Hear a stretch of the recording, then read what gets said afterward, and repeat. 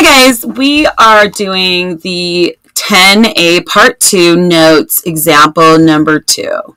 Okay? Just like example number 1, we are asked to set up each trig ratio. Okay? Now those trig ratios, like we talked about with example number 1, we remember by that term SOHCAHTOA. If you have not watched the trig introduction video, please stop this video and go do that now. That helps you remember what we learned about our trig identities. Okay, the trig identities or the trig ratios. Okay, and when we're asked to set those up, we're asked to show what sine of theta is, cosine of theta, and tan of theta. Those are those trig identities or trig ratios. Okay. So definitely go back and review the introduction to 10A Part 2 notes if you haven't already learned that.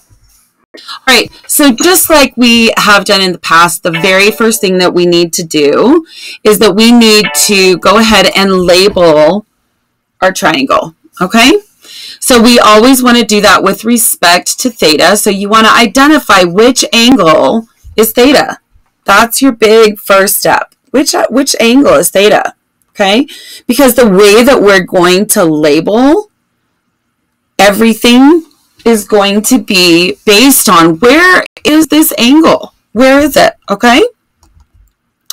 So when we label it, we're first going to say, well, all the time, no matter what we're doing, this long diagonal opposite that 90-degree angle, that's our hypotenuse. We'll label that with a capital H. The side touching theta between the hypotenuse, where theta is between the hypotenuse and another side, that other side that's actually touching theta is always the adjacent side.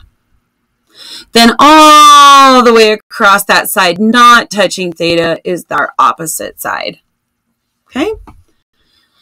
So then when we give our trig ratios or our trig identities, we remember that sine is equal to opposite over hypotenuse.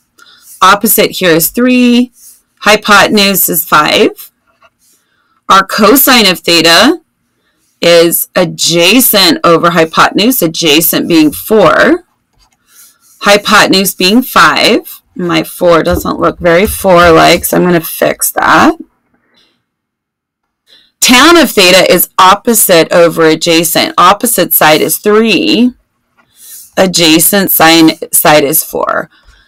Simple as that, guys. That's how we do example number 2 from our 10A Part 2 notes. Thanks for watching, guys.